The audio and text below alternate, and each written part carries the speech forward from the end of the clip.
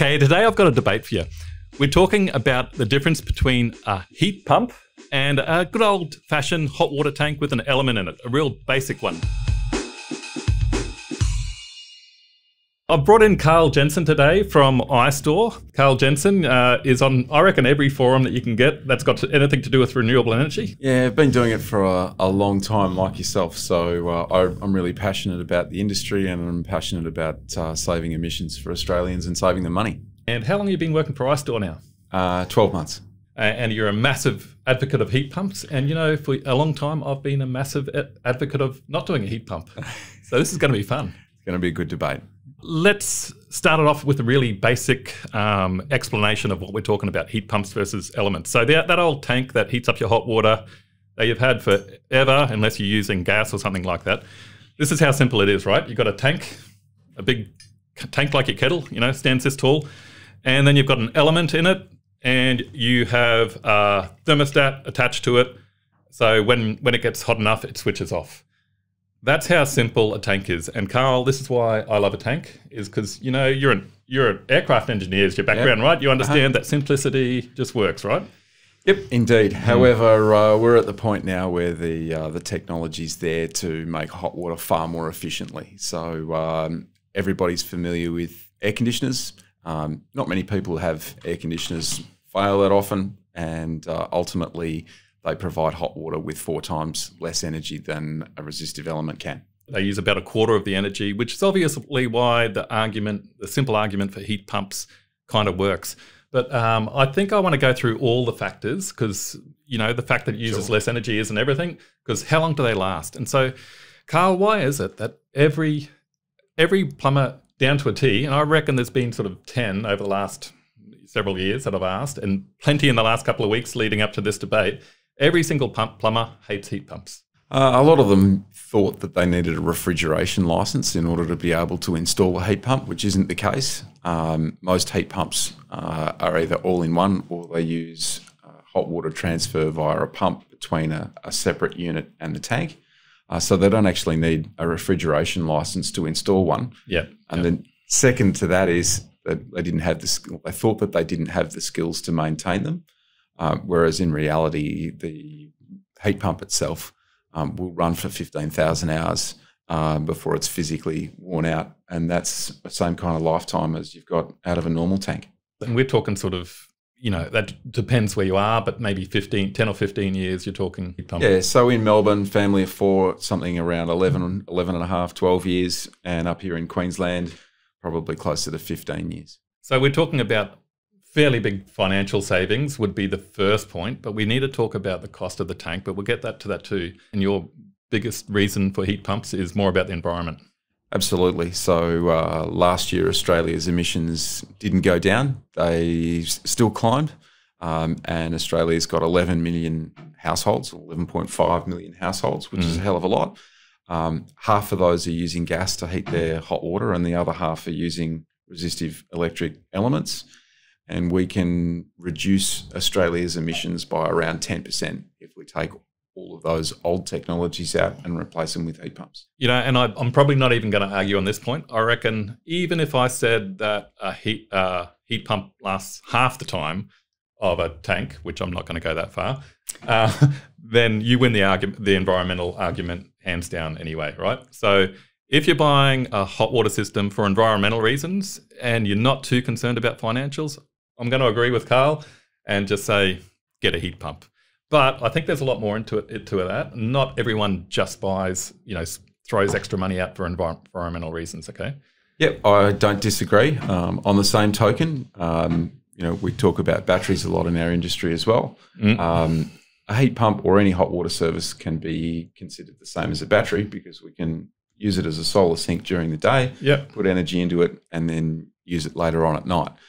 Obviously, resistive electric beats gas in that scenario because you can't use your solar system to generate any gas, but we can use it to put energy in the hot water service. So if we've got an abundance of cheap solar energy, then resistive element doesn't look so bad. Yeah, exactly. And we'll sort of get into that, and I think that might be a little bit where we differ. So, okay, let's talk about the different factors. And I've done up a calculator. We've both put in our figures here, and we're going to show it up on the screen as we talk. By the way, I'll put this calculator online. There'll be a link below, and it'll be in my blog. We might do a little bit of a blog about this debate as well. But if you want to use this calculator to put your own figures in, you can get to it. But what I want to do is talk about the main factors. So one of them is how much hot water do you use, right? So very important. Yeah, so ultimately, Australian standard says that everybody uses 50 litres of hot water a day. So I'm going to start inputting our figures into the this calculator as we go along, and we're only using 7 kilowatt hours a day. Take in mind, we're in Brisbane. The water isn't as cold up here as it is down in Melbourne. Indeed. Now, let's divide that by 4 if you're using a heat pump. Simple maths, we both agree on. So you'll use 1.75 kilowatt hours of power a day. Okay, now the other factors that come into play is the price of power. So the price of grid power, we're just going to set this as standard over the next 10 years. Obviously, who knows whether compared to your wages, electricity is going to go up or down, but we've agreed that we're just going to lock in a price. Ultimately, as the cost of energy goes up, the more efficient devices and more efficient means of using energy becomes more and more cost effective. It does, yeah. But you're going to concede, and you're just going to go along with me and say we're just going to call electricity even. You can jump into this calculator and put your own figures in if you want with the link below. But solar feed-in tariff, I'm going to say 8 cents. We've agreed on that. You know, number. The percent that it's supplied by solar. So I've got 17 kilowatts of solar. I've got a Fronius hot water diverter. So what that does is it says, okay, I'm sending back 1 kilowatt back to the grid at the moment. No, we're going to send that to the hot water tank. Now I'm sending 3 kilowatts. We'll send that to the hot water tank. So it follows your excess. And effectively, all it's doing is saying, I'm only sending excess solar power to my hot water tank. So because I didn't pay for this, but because I've got the luxury of having a really expensive hot water diverter, in my case, I'm using, I would say 95% of my hot water is heated by solar power. I'm going to say, and I'm going to be a little bit generous in my case, and say that if a customer puts a catch relay in, which is a smart timer, let's just call it, right? So the hot water turns on when you've got enough surplus solar power, but it doesn't follow that curve. I'm going to say that 80% will be heated by solar, okay? Sounds good. We're going to keep on going down. And the cost of the tank over 10 years. Now, this is interesting, Karl. So how long is iStore going to last? iStore's been in the market already for 8 years. We've used the same tank manufacturer for 12 years now. We've never had a tank failure. Never had a tank failure. Okay. Correct. Okay, but what about, so this is my simple grief, I guess, is a heat pump is basically bolting an air conditioner onto a tank and then expecting that heat pump to last, you're saying 12 years or 15,000 hours, yeah. Yeah, 15,000 hours, which is 10 to 15 years or something. Right? Yeah, look, we've got them installed in commercial applications as well, and things like hotels, and in those scenarios where they're running a lot more, the warranty's 15,000 hours. So we can use that in 5 years if you want. Right, okay, sure. So it really depends. Use case. On use case, okay. So what I'm going to do here, and in my calculation, I'm going to say that iStore heat pump is going to last 10 years. Sure. Which is double the length of the warranty, which I think is sort of fine. Yep. And I'm going to say tanks used to last 20, 25 years. I've repaired one. You pointed out to me that was a good old copper tank. Yeah. And when I was talking to my mate Julian, we were both talking to Julian Saxby, who's a expert solar hot water installer and repairer. So he's got a lot of experience on fixing these things, you know.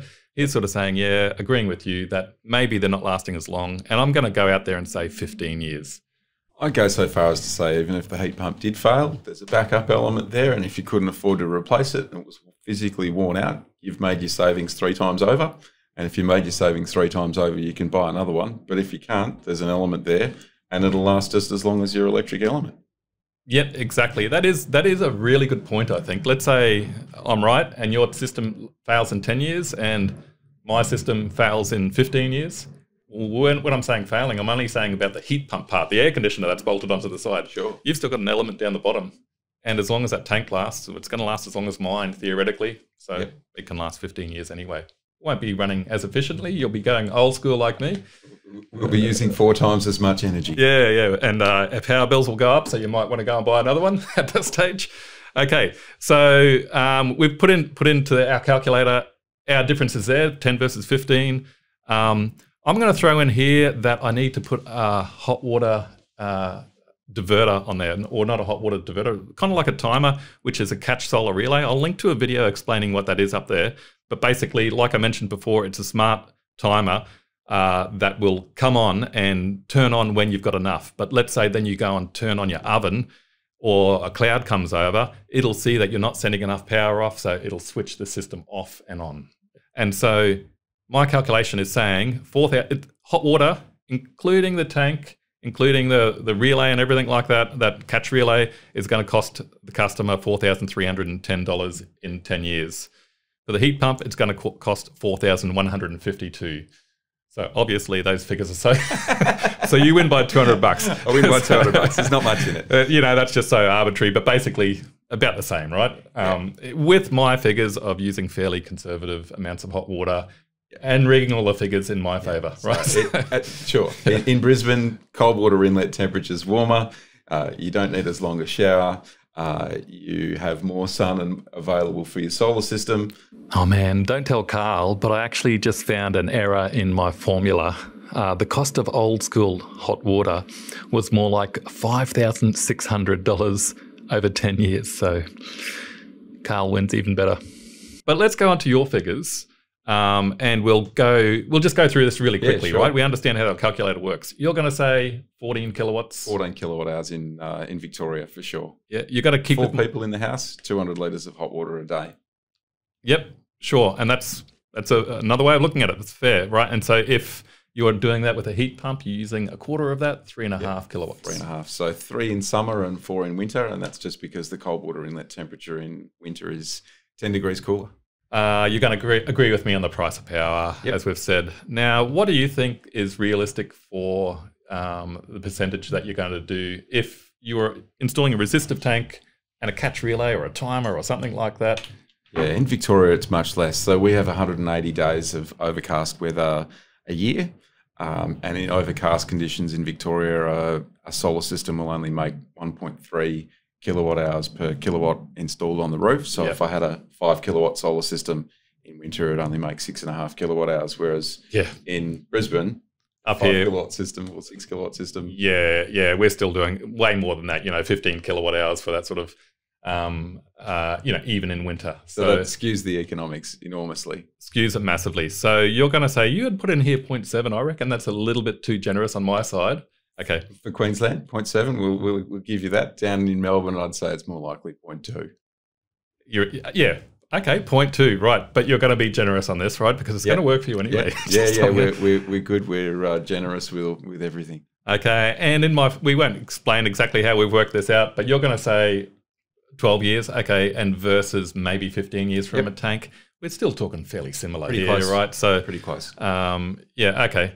So the cost of a timer, for me, you've still got to throw that cost in, the $800. Yep. Now, this is interesting. Check this out, the difference in price. So for hot water, if we were to do it with your maths, cost of my hot water is going to cost me pretty much $8,000, $7,900. The cost of your hot water, drum roll, is going to cost just over half that, $4,800. Pretty compelling case. So I didn't think the numbers would be as different Queensland to Melbourne, but I'll definitely accept that because the sun shines here. Yeah, yes, exactly. It doesn't in Melbourne. Just to add insult to injury, I made the same error here. It's more like $9,900 for 10 years for old school hot water. So, Karl, I've really enjoyed this last week, thinking through this and talking to people that I respect in the industry. Julian Saxby, and I've got to give him a plug, from Brisbane Solar Repairs, who works in Brisbane, a great heat pump advocate. And I trust him because, as I was saying before, he does a lot of maintenance on systems. So he gets to see what goes wrong with different systems. He's a big fan of iStore compared to other heat pumps, I've got to say as well. Look, at the end of the day, the iStore is built to be a tractor. It's a very simple machine. It's the simplest form of heat pump that you can get has an AC induction motor, which is very simple, the same as your swimming pool pump that everyone's familiar with. And in terms of its design, it wraps the evaporator coil, the condenser coil around the outside of the tank, which means that there's no heat exchanger that can get calcium buildup. And there's never any chance that a failure of the heat exchanger would put gas or compressor oil into the water. So it's very safe. And there isn't a simple heat exchanger. It's physically wrapped around the outside of the tank. So it's tough to see that wearing out. Carl, I think we have a winner here. and I'm afraid it's not me. Clear winner's the heat pump. So ultimately, everybody's probably seen me on socials, and they know that I'm a big advocate for electric vehicles because they're just so cheap to run and there's so little maintenance.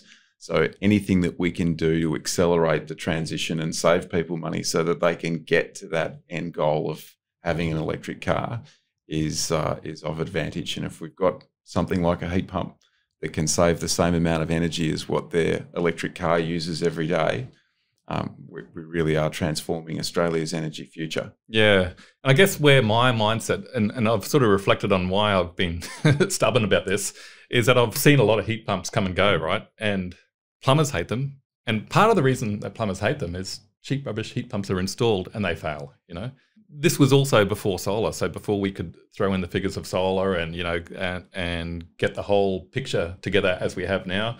I think we're living in a different age where heat pumps have developed, especially if you're dealing with a decent brand like iStore. They're not going to fail on you in 3 or 5 years like they maybe used to. Oh, I'm sure, Mark, you've read the book by Saul Griffith called The Big Switch, and that is the goal of electrifying everything that we do. So we've got a lot of gas in use in Australia. Half of the hot water services in Australia are fired by gas. And obviously you can't make energy with your solar system to feed a gas hot water service. So anytime you've got a gas hot water service, you definitely change it out for a heat pump. Yeah, I'd totally agree with that. Like even on my conservative figures, which are pretty even, I reckon switching to a heat pump anyway, just for environmental reasons, even if you don't want to pay for that, well, you're not really paying more even on my numbers. So thanks for coming, Carl. No worries. I reckon we should head out for lunch, eh? Absolutely. Okay. Thanks for having me. Thanks, mate.